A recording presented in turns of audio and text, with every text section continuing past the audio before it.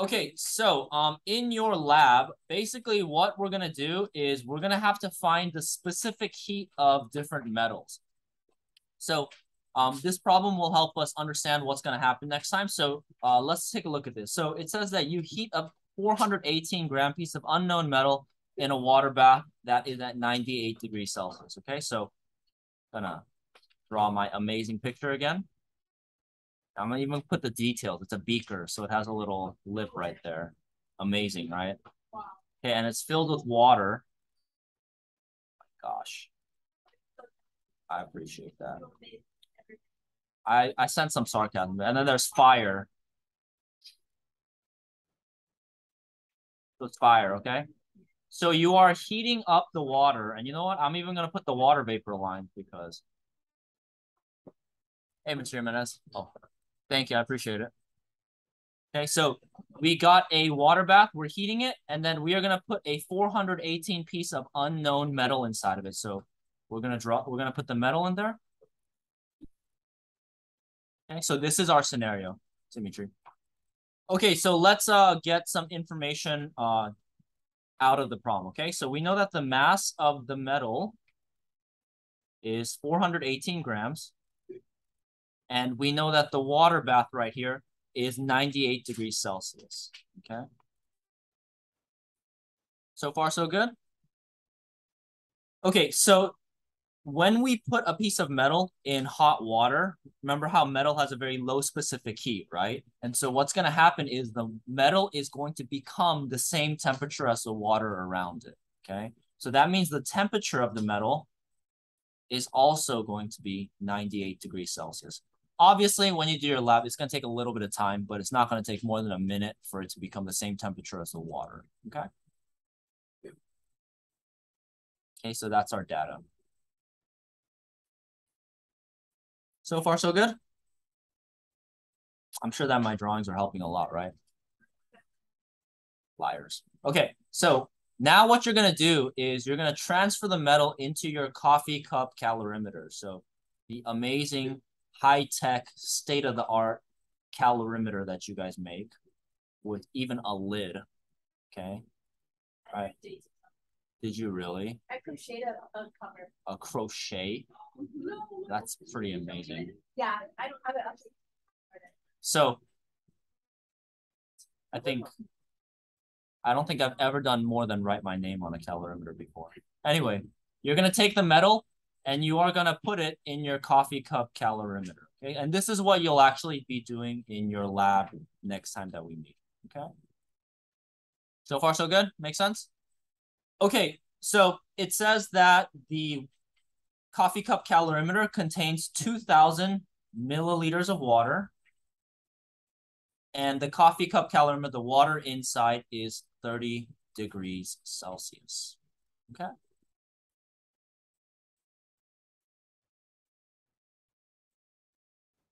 Okay, so the initial temperature of the water is 30 degrees Celsius. And then it tells us the temperature of the water is going to go up, obviously, right? Because if you put a hot object into cooler water, it's going to heat up the water, right? And it tells us the final temperature of the water is going to end up 31.5 degrees Celsius.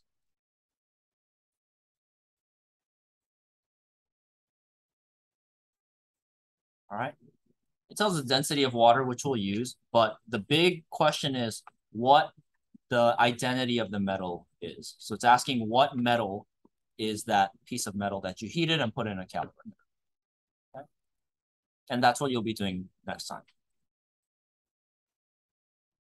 Okay, so that's the scenario. That's all the information that we have. Any questions on any part of it about interpreting the problem? You guys good? Okay, so let's figure out what metal it is. Now, on the side, we have some different substances and we have their specific heat. And so basically, we can determine the identity of this metal by finding the specific heat of the metal. Because if we know that different substances change temperature at different rates, different amounts of energy. So if we could figure out the specific heat, then we can figure out what metal it is, okay? So we have this information. I'm going to organize it a little bit more. So we know that the temperature of the metal initially, so I'm going to put I, is 98 degrees Celsius. Okay, we know that the temperature initial for the water is going to be 30 degrees Celsius. We know the final temperature of the water is 31.5 degrees Celsius. And we know that the volume of water is 2,000 milliliters. And I guess you can write the density of water, which is also 1 gram per milliliter. Okay, whew, that's a lot of stuff. Am I missing anything? I don't think so. Okay. All right. So let's go over how to do this problem. So it's a lot of data, and we're going to have to use the equation that we learned last time in order to solve it. Okay, so last time that we met, we learned about specific heat, and the specific heat formula. Hold on, block this off real quick. The specific heat formula is Q equals Cm delta T. What's up? No, it's gone. It's like the parable Jesus told. You come late, you don't get it. All right, anyway. Okay, so that's the specific heat. So if we're trying to find we're basically trying to find the specific heat of the metal, because that is what will allow us to determine the identity of the metal, okay?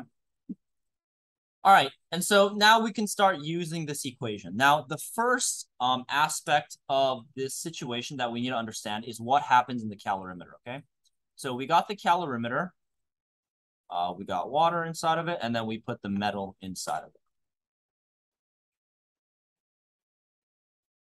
Now, we said earlier that the temperature of the water is initially 30 degrees Celsius, right? Okay. And then when we heated the metal, we said the initial temperature of the metal is 98 degrees Celsius, right? Okay, so we know that energy is going to go from the metal into the surrounding water, right? Okay, and so what we can do is, using this situation, we can set up an equation.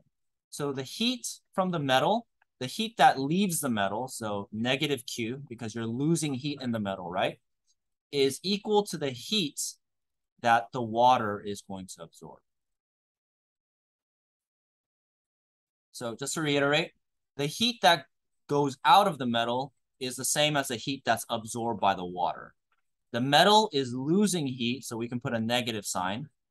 The water is gaining heat, so it's a positive sign. Okay, make sense? All right. Okay, now that we have this setup, we can start replacing the Q, the heat, because we don't know what the heat is, right? There's no heatometer where we can just measure the heat. We can use these variables and replace them right here, okay? So let's plug them in. So for the metal, I'll use black because I did black here. Okay, so for the metal, we can replace the Q with Cm delta T. So the heat of the metal is equal to the specific heat of the metal times the mass of the metal and the change in temperature of the metal. Okay? All we did was replace Q with that, and it's all negative. And that is equal to the Q side, the water side, and that's equal to the specific heat of water. I'll do W just for water, the mass of the water, and the change in temperature of the water. Okay.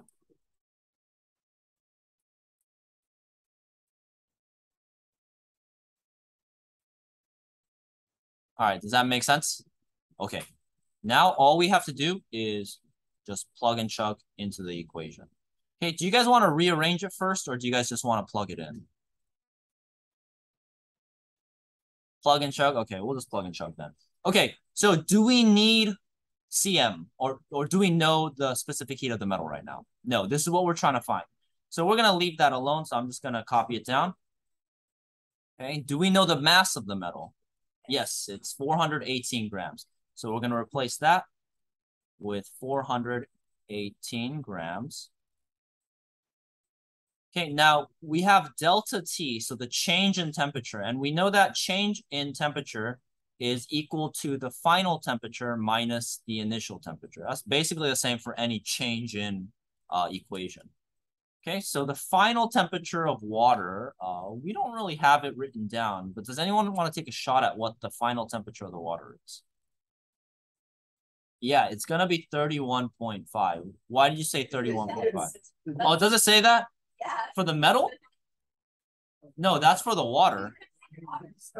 Oh, my fault.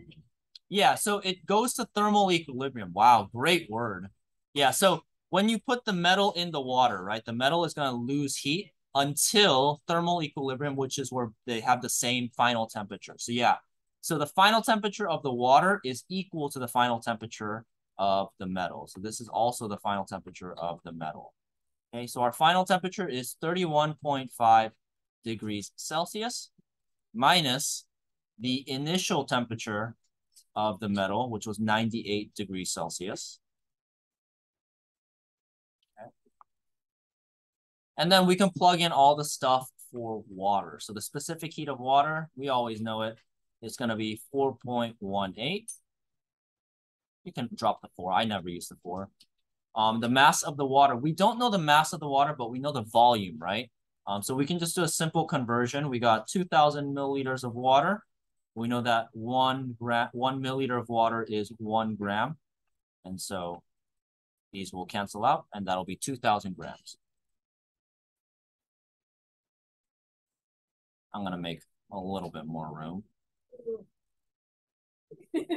I feel the exact same way. Okay. And then the final temperature of the water is 31.5, God bless you, degrees Celsius, minus the initial temperature of the water, which is 30 degrees Celsius. I'm going to erase this just so we have a little bit more space. But we basically have all the variables that we need now to find the specific heat of the metal, okay? So I'm going to give you guys about 2 minutes. Let's see if you guys can plug and chug it into your calculator and figure out which metal it is. All right. So I'm not going to go through the laborious task of calculating it for you guys because I respect you too much and I know you guys can do calculations. But the specific heat of the metal, you should have gotten 0.45, about 1.1. No, it would not be negative. And then you got a negative sign, so it cancels out. That's why we put the negative sign on the heat of the metal. Yeah, so you're always going to put a negative sign in front of the heat of the metal because number one, it's losing heat, so you got to put negative. But also, if you don't put the negative sign, you'll get a negative answer, and that's impossible. You can't have a negative specific heat. Yeah, so yeah. Yeah, but I mean, obviously, if you get a negative answer, then you can turn it to positive. So yeah, that works as well. Okay, so the identity of that metal is iron. Fe. All right. So you're going to be doing this a bunch of times on Friday for your lab. A bunch of times. We have, I think, five or six metals that you're going to be testing, and you're going to be calculating their specific heats. Yeah. It's like whether. Yeah. Wait, where can you see this? Hmm? Where can you see that? Oh, right here. Where's my mouse? Oh. No, you're good. You're good. What's up? So you're just not going to give us what the metals are. Yeah, so in the lab, it'll be a little bit different. In the lab, I'm actually going to tell you what the metals are, but you have to determine the specific heat. And so obviously, if you wanted to cheat, you can go on Google, but then your data wouldn't match up with that. And so, yeah, 0. My favorite number.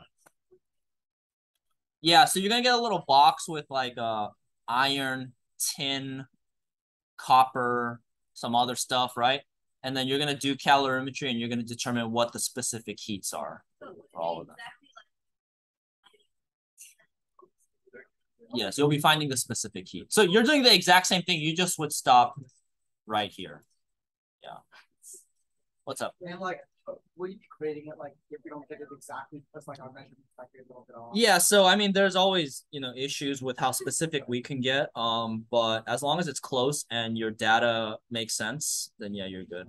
And since you're going to know the identity of the metals anyway, you can look it up and see if it's close. And if it's wrong, that means you mess up on the lab. So you can always redo it. You'll have 2 calorimeters each, so you can have multiple going at one time. Yeah. All right, good questions. All right, any other questions? Okay, we are going to go into the last part of thermochemistry. We're almost done with the unit.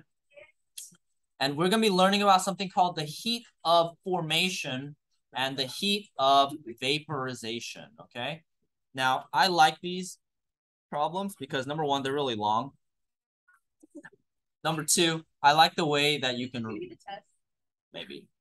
So heat of formation, the variable, it really might be on the test, is H fuzz, and then the other one is H vap. Okay, H vap. So H fuzz and H vap. No, not bat. H fuzz and vap. VAP. So formation. So it could either be formation or the other term that's used is fusion. Yeah, FUS. So it can be FUS. You can do 4 if you want, as long as you understand what it means. And HVAP, vaporization. Sure, whatever you're good with, as long as you understand the variables. And if I give you the variables, you know what it means. Okay, so we're going to be ending with HFuzz and HVAP. Okay. All right, so let me teach you guys the basic principle of what HFuzz and HVAP are, and then after that, we'll go straight into the problem, okay? Okay, so we have this graph right here. Okay, I want you guys to copy it down. Make it kind of a, not big, but like a good amount of size. We're going to be writing inside of it. So you want a decent amount of size in there. I would say maybe a quarter, a fifth of a page in terms of height. You can use a whole page if you want. I don't want to restrict you guys in your note taking, but you want to be able to write inside of the graph. Okay. Huh? We're gonna be taking some notes about the graph. Yeah, to help us understand. Okay, you guys ready? So let's say it's a good example. Who wants to be a volunteer for my example? Okay, we'll use Vivian. So let's say that we are. No, you don't need to come up here. You're gonna sit there. We're just using you as a hypothetical example, okay? So let's say that we have Vivian, okay? So I'm gonna draw a picture of Vivian. She got hair, and let's say today she's wearing a dress, and then she has a lightsaber. Lightsaber, okay? So that's Vivian, okay? So let's say Vivian is the system that we are observing, okay? And then she's in AP chemistry, so she's sad. Okay. All right. So Vivian is the system. Now, Vivian is in what state of matter right now? She is a solid, exactly. So relative to all, like the range of temperature, solids are pretty low on the temperature range, right? So let's say we start right here, okay? So this is where Vivian starts, and this is where Vivian's a solid. Okay, and let's say that we put Vivian into a microwave, and this is getting a little dark. And then, or like Anakin, right? You know how he was on Mustafar and he was in the lava, right? So we put energy into the system. We put a lot of thermal energy into Vivian. What's going to happen to the temperature of Vivian? Yeah, it's going to go up, right? Pretty steadily, right? So we're going to go, the Vivian's temperature is going to go up. Okay, good. And so what we're going to do is on this line, we're going to write that Vivian is a solid. And so we're putting her in lava or next to lava, and she's heating up, but she's still a solid. Now, it's not very healthy at all. Okay. That's why I wanted Vivian's consent before she was the system. Okay. Now, we're going to get to a certain temperature where Vivian is going to start melting, right? This is really funny. Sorry, it's not personal, Vivian. If it was anyone else, I think it's funny still. But we're going to get to a certain temperature that Vivian starts melting, okay? Now, the interesting thing is when you have any substance, whether it's Vivian, water, a rock, metal, right? When that substance starts melting, the temperature actually does not go up even when you're putting energy into it. Okay, and the reason why is that there are certain there's certain energy that keeps the molecules that make up the system together, right? And during this time when Vivian is melting, those bonds are being broken apart. Okay, so even though we're putting energy into Vivian, her temperature is not going to go up. And that process, we call it melting when you go from solid to liquid. So when you go this way, it's melting. But when you go the other way, what do we call that? Yeah, freezing.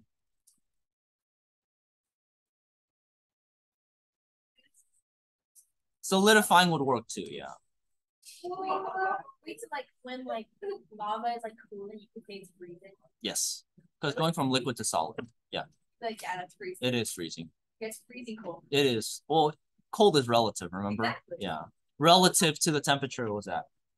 Okay, so now we're gonna get to a point where every single molecule that Vivian is made out of is melted. And so once every single molecule that Vivian is made out of is melted, what state of matter does she exist in now? Yeah, she's a liquid. And so now we have liquid Vivian.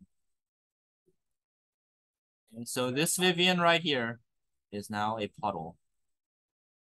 And she's still sad, but she still has her lightsaber. Okay.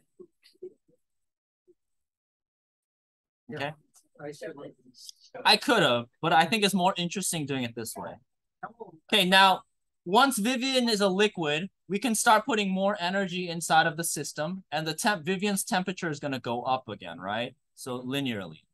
Now, we're going to get to a point where every single molecule that Vivian is made out of, liquid Vivian is made out of, has now reached the next point where it's about to change into the next state of matter. So when you go from liquid to gas, what do we call that?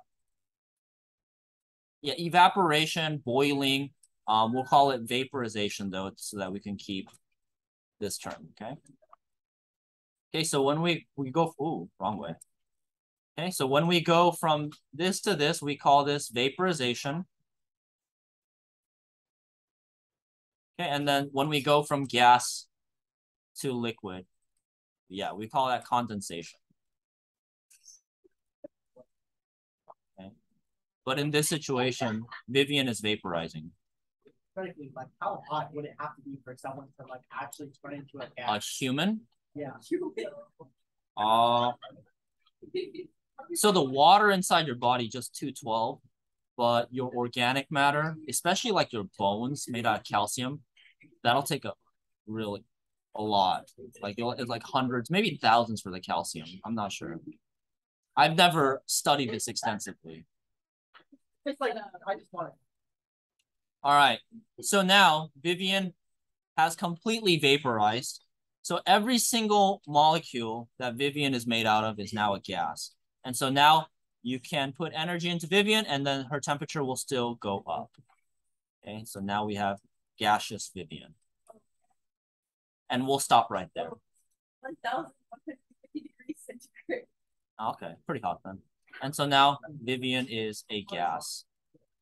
Okay, so we can't draw a gas. So this is Vivian. No, clouds are made of water. They're liquid water. Oh my god, it could melt you. Okay, so Vivian is still sad. Thank you, Vivian, for your sacrifice. For your sacrifice for science. We appreciate it. What's up? Oh. Bailey's asking the real questions. But it's okay because now she's gas, so she can use force lightning. No, it's not. No, it's the energy that we're putting into the system. Okay, so you guys can kind of see what the graph looks like, right? Now, basically this tells us that when you have a solid, as you put energy in, the temperature steadily goes up or down. And then when it gets to the melting point, this is also the point that we call formation. So let's change up the language just to make it a little more chemy. We'll call it formation. Okay. And then once every single molecule has become a liquid, you put in energy, the temperature is going to go up. And then you're going to get to the point where every single liquid molecule is at the boiling point, and we call that the point of vaporization. So vaporization. And then once all the molecules are vaporized, we get to a gas, okay? So if we want to think about it in terms of real terms, let's say that you have water and then you're boiling the water, right? That water will never get past the boiling point until every single water molecule has become a gas, okay? So every single one of them has to become a gas before the temperature can go up again, okay? That's basically what this means. All right. Now, when we are in solid, liquid, and gaseous form, the energy that we need to increase our temperature is very easy. So when they're in their state of matter, so let's write this down. So when they're in their state of matter, SOM, okay, the way that we calculate the heat that's needed to raise our temperature is just what we did earlier. The specific heat of that compound, the mass of the compound, and the change in temperature, okay?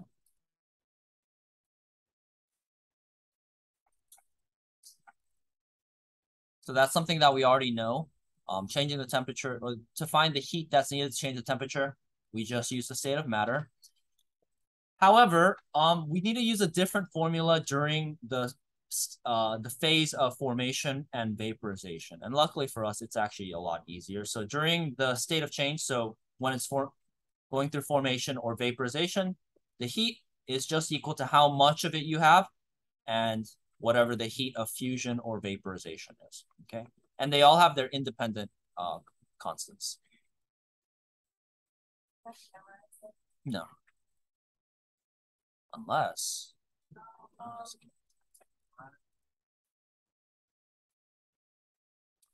Okay, so easy way to think about it. The heat of fusion is the energy it takes to melt a substance, and the heat of vaporization is the amount of energy it takes to vaporize a substance, okay?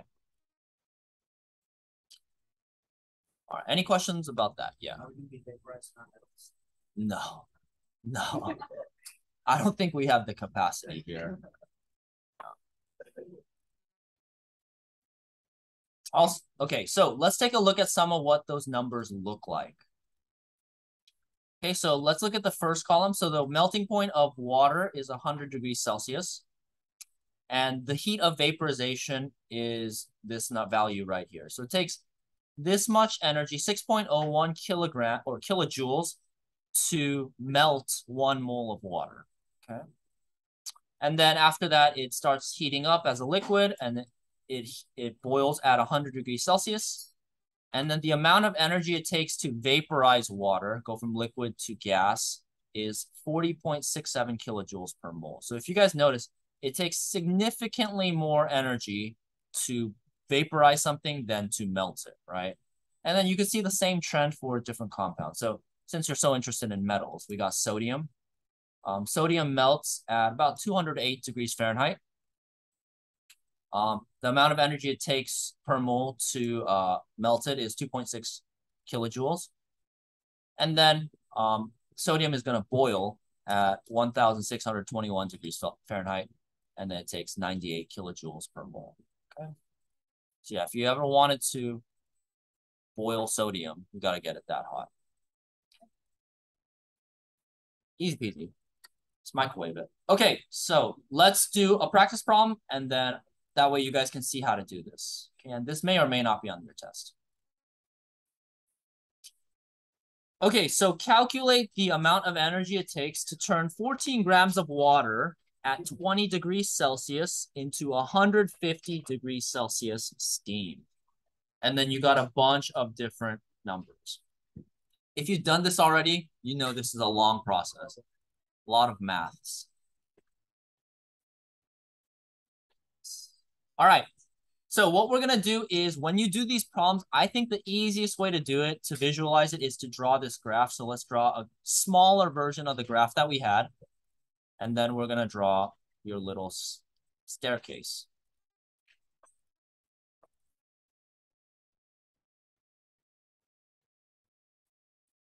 Okay. Okay, so the first line right here is when you have it as a solid. The second line right here is when you have it as a liquid. And then this is when you have it as a gas.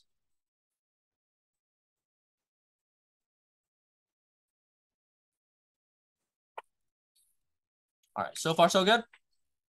Okay. Do you guys need a little more time to copy the graph down? Okay. I'll wait like 30 seconds. Huh? It doesn't crack anymore unless I like snap it or like I whip it.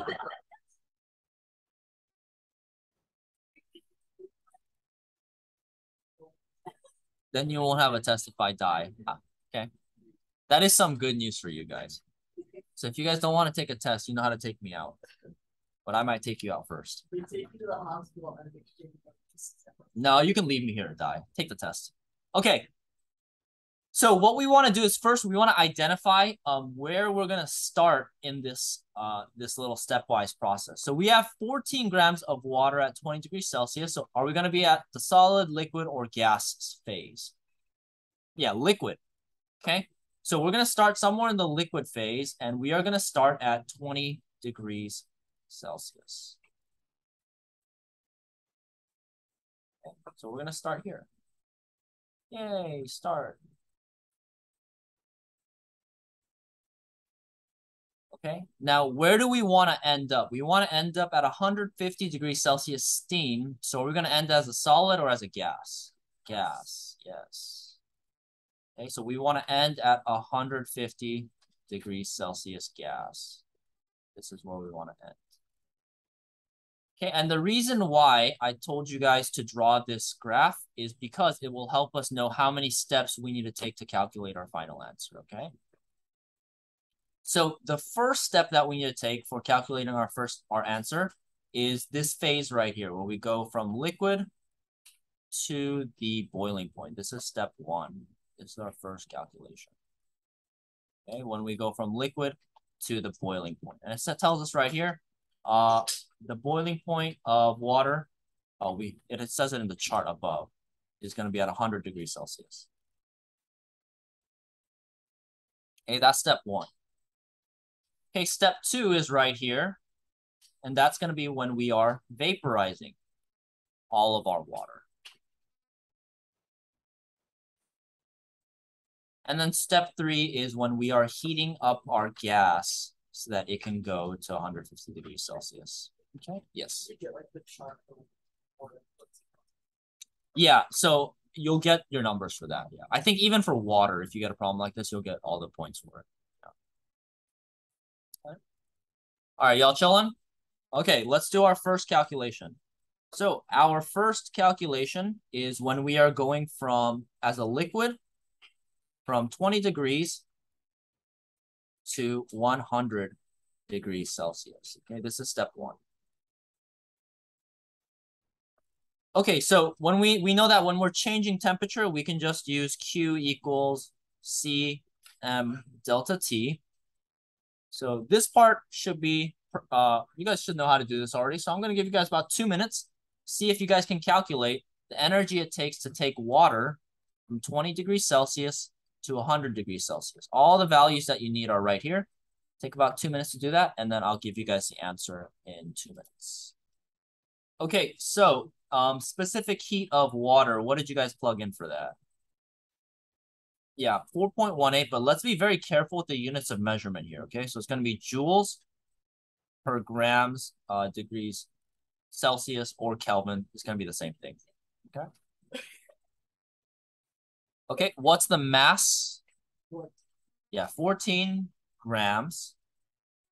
Okay, and then for the delta T, we would just do 100 minus 80. So it's going to, or 20, which is 80 degrees Celsius. My fault. Okay. Okay, so from there, we can cancel out the units. So what's going to be the final unit of measurement for this equation? Joules, yeah. We're going to be left with joules because grams cancels out. The Kelvin and temperature, Celsius can cancel out because it's change. Yeah, and so all we have left over is joules.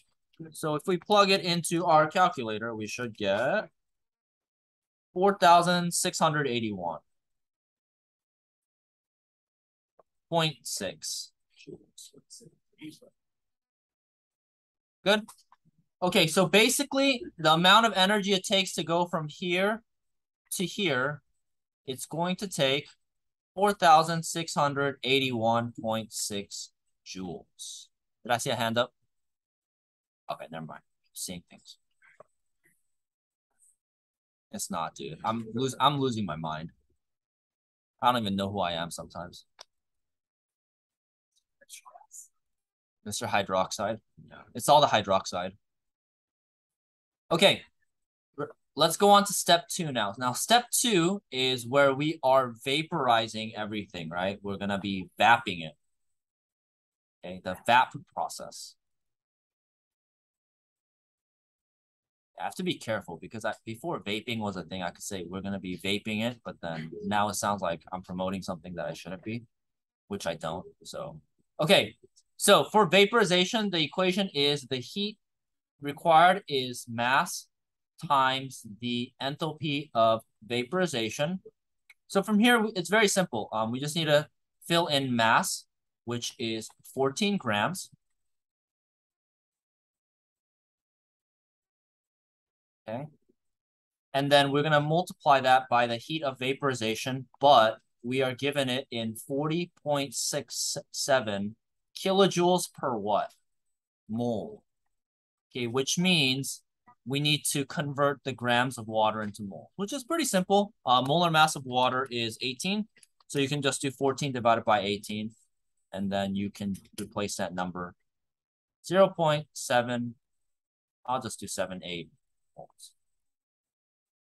Yes. 14 divided by 18, because 14 grams of H2O, just a simple dimensional analysis, 18 grams of H2O per mole, and that will give you 0. It's like 77778, but we can just do moles. Okay. Any questions about that? Part's pretty easy. All right. So we do our calculations, and you should get 31 point. I'm gonna round it to 6.3. Okay. 31 point. If you got like 6.2, that's totally fine too. 6.3, 6. I'm setting my calculator wrong. Wait, what did I punch in? 0.7. Oh, I multiplied the wrong thing. Oops. Rude. Okay. 31.72 versus 31.63 will not make a big difference. Okay, 72 kilojoules. Okay, now the key thing is this is in kilojoules now, okay? Okay, so going from 2 to 3, or step 2, vaporizing everything is going to be 31.72. But again, we need to specify that it's in kilojoules. I apologize for my mistakes, guys. Will you forgive me? No. Okay. Well, I won't forgive you for your mistakes either. Okay, which are many, many, many, many. No, I don't know, man, because especially that first test, I showed you how to do that density problem, but everybody got it wrong. Okay, my fault, not you. Everyone except the girl that was liquefied and then vaporized today. All right, you guys ready for step 3? Okay, and then you guys can probably see how to do step 3 now, right? So step 3 is where we take the gas, and we're going to be taking the gas from the boiling point, which was 100 degrees Celsius, and we're going to be taking it to 150 degrees Celsius.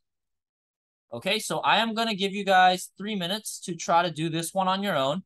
And then after that, see if you can find the total amount of energy it took to go through all 3 of these steps, to take 14 grams of water from 20 degrees Celsius to 150 degrees steam. Okay, so we are going to go over this last part. So for this one, same equation, Q equals Cm delta T. So if we plug in the C value, it's still, oh, it's not still 4.18 because we're talking about water vapor. So we're not using 4.18 no more. We are using 1.996 joules per gram Kelvin. Okay. Mass is 14 grams still. And then the change in temperature is going to be 50 degrees Celsius. Okay, so the amount of energy it takes to heat up steam from boiling point to 150 degrees Celsius is, I got 1397.2.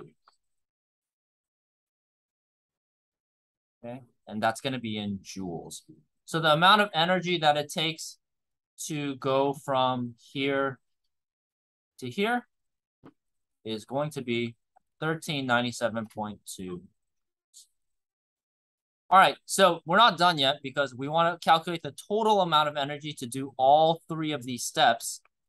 And so your Q value, the total Q, is going to be equal to, I'm going to convert all these to kilojoules, but if you did it in joules, that's fine too.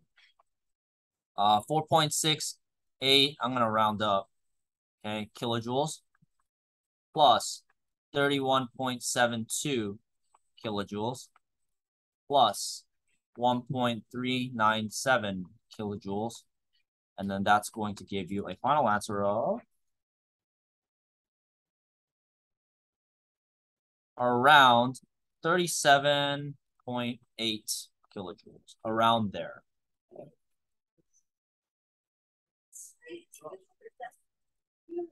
Did I move a decimal? No. Joules to kilojoules, 1, 2, 3, 4.682. Yeah. If you got it in joules, you got it. Just multiply it by 1,000. So that's equal to 37, 1, 2, 3 joules, around there.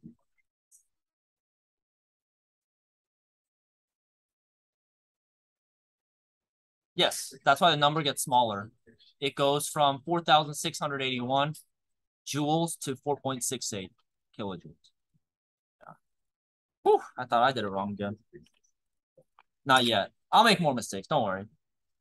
What if everything I taught you guys was wrong? And I'm just prepping you guys to fail so I can laugh at you. Pretty funny for me. No, you're like confident on me. That's like, oh, I know. Yeah, yeah, easy peasy. Like a 0. I just say, like saying you're 8% back, like, correction. Watch, I'm gonna start teaching you guys about vibranium now from Wakanda.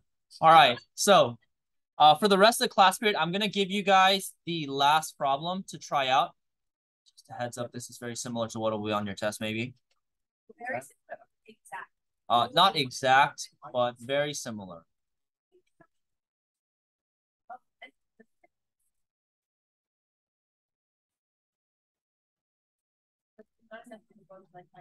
No, you can.